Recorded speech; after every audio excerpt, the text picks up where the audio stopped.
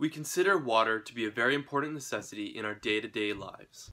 We use it to bathe, to wash clothes and dishes, to water lawns, to prepare food, and most commonly, to drink. However, all of those uses pale in comparison to what we actually need water for. Water bottle flipping.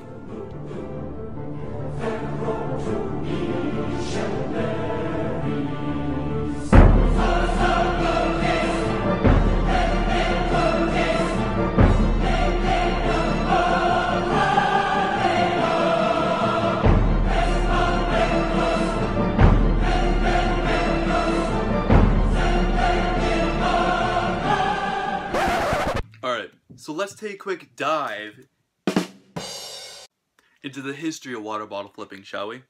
So, historians claim that the popularization of the water bottle flip blossomed in the 16th of the 21st century. It became a phenomenon that spread across the country faster than Donald Trump could say China. China. China. China. China. China. China. China. China. China. China. So with the craze converging across the globe, people started to wonder, what's so interesting about flipping a bottle? What is interesting about it is the physics. It's not just one simple equation that you can use to show you how to do a perfect bottle flip. There's many different laws and models and concepts of physics that all get combined at the beginning, right when you're holding it, mid, flip, and upon landing. Ton of physics. Even physicists at different universities like Northwestern University in the States still haven't come to a solid answer as to why this phenomenon happens. However, I can still explain the general physics just so you have an understanding of what is going on. To start off, there's a sweet spot when filling a water bottle for a water bottle flip. Generally, about 1/3 full of water is perfect for flipping a bottle. Now, if there's too much water in the bottle, let's say if it's all the way full, it'll be like spinning a solid object. Like these bagels, for example. I was just spin it, it would just like, oh my god, dear god, that did not plan that properly. Oh, Jesus Christ. So yeah, spinning a full water bottle would be like spinning a solid object. There'd be no room for the water to move around. So filling it 1/3 full will allow the water to move around and adjust to the angular momentum, which we will talk about in a second. The flip begins with a flick of the wrist. This generates a specific force called angular momentum. It applies to any object moving around a point, just like the Earth around the Sun.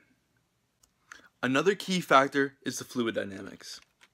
Liquids are unlike solids, where their molecules are able to move freely and independently from one another. It is important to consider fluid dynamics when talking about the flip of the bottle, because, for example, if we had molasses in here, the viscosity of molasses is much higher than water, and would not be able to move around the bottle at the same speed. Therefore, the flip would be a lot different with molasses than it would be with water. When the bottle is released, it starts to transfer its angular momentum to the water in the bottom of the bottle. But the water has more mass than the bottle. As this angular momentum is being transferred to the water, the rate of rotation begins to slow down until the water is back at the bottom of the bottle, where it will land upright and squarely on the table. To keep it simple, we just looked at the angular momentum and the fluid dynamics of flipping a water bottle. But there are other factors to keep in mind too, like parabolic motion and center of mass, which separately, all of these concepts are straightforward and easy relating to.